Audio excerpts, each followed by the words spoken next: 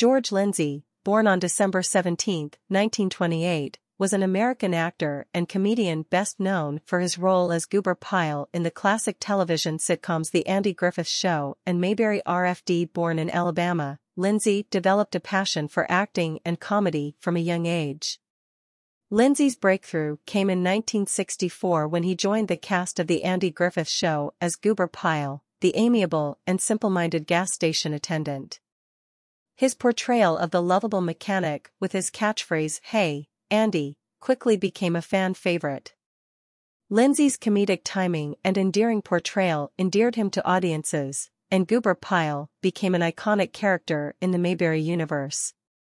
Following the end of The Andy Griffith Show, Lindsey reprised his role as Goober in the spin-off series Mayberry RFD, further showcasing his talent and popularity.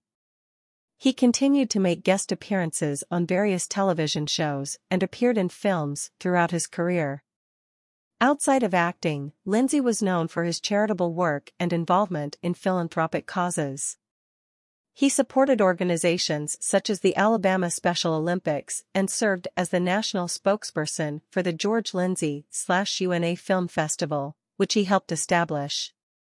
George Lindsey passed away on May 6, 2012, leaving behind a legacy as a beloved actor and comedian.